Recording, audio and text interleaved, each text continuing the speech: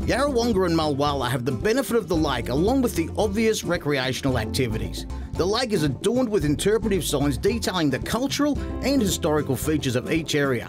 Stroll along the foreshore and you'll easily find them. We are, however, basing ourselves at the RACV Cobram Resort. This is not a holiday park. This is a resort. It has the facilities that you would expect at a resort. Gary Hunt and his team have made this place an oasis with a lot of hard work. I was very surprised at how big the resort actually is. We can put nearly 700 people in now.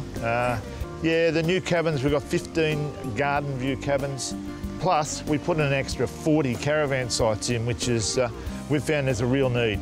So you've been nice enough to put me in a garden view cabin, and I've got to say, I've only been in there briefly, dropped my bags in, but inside is dead set nicer than my home. Yeah, well, they are actually. We took a lot of time to design those with, and they're a 2-bedroom cabin, and you've got the bedroom separated with a great living area in the middle.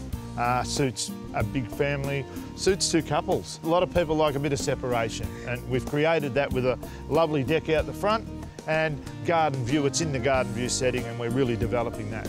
So what about the campers? Someone who's just got a tent. You got somewhere for them too? Pleased you mentioned that. Yeah, we've put in 30 camping sites. And we can provide great facilities for them, but it really has knitted together quite well. It's a really beautiful setting with so much to see, which we'll explore later in the show.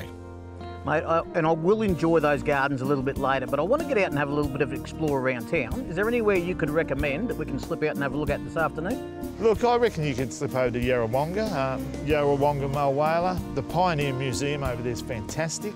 Go and knock on the door and see if they let you in, mate. Oh, some doors let me in, some doors don't.